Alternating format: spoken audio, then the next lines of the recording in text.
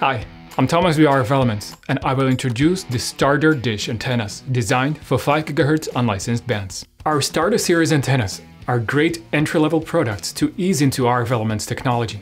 They offer the best RF performance and all the essential functionality at an incredibly competitive pricing.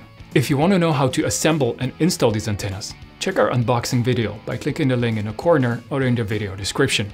What are the RF features of the StarterDish antennas? Their radiation pattern is highly directional, and with the growing size, their gain is growing and the beam width is shrinking.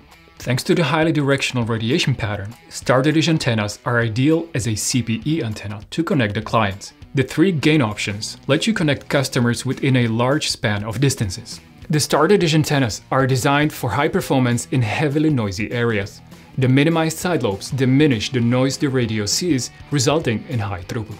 Reduced size of the side lobes ensures that the antenna receives and transmits the signal only from the desired directions, protecting your network from the RF noise, the #1 problem of unlicensed 5 GHz networks. The StarterDish antennas provide a great field performance based on 3 components. The useful bandwidth of the StarterDish antennas is 800 MHz, giving you enough bandwidth to choose the right channel depending on how crowded the spectrum is. The gain of the StarterDish antennas is stable over the whole bandwidth and equal for both polarizations. So changing the channels or polarizations makes no difference to the signal level and lets you truly leverage all the channels your radio supports. A frequency sweep of the main beam is showing how little the gain changes in every direction. It is also very stable over the whole bandwidth, adding to the stability of the connection the dishes provide. StarterDishes can be readily used with Mimosa and Ubiquiti waveguide radios, making their deployment extremely easy.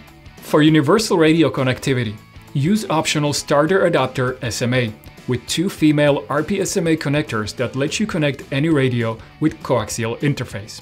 The body and the antenna base of the StarterDish series is made of steel with protective powder-coated layer of color.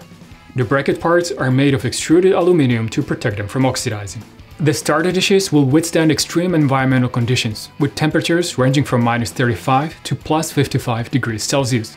Their weight is 1.2, 1.5 and 2.1 kilograms. The mounting of the StarterDish is a simple U-bolt bracket for quick and easy deployment. The U-bolt nuts have black-colored anti-friction surface coating, protecting them from seizing and making the bracket easy to reuse. If you want to know more about the coating itself, check our short video. When the pole diameter is smaller than 39 mm, use the smaller bracket to install the antenna. If the pole diameter is bigger than 39 mm, use the large one to mount it firmly. Once the antenna is aimed and the tilt adjusted, you can install the radio and you're ready to go. Unstable throughput or jumping modulation rates are but a few symptoms of a wireless network suffering from high interference.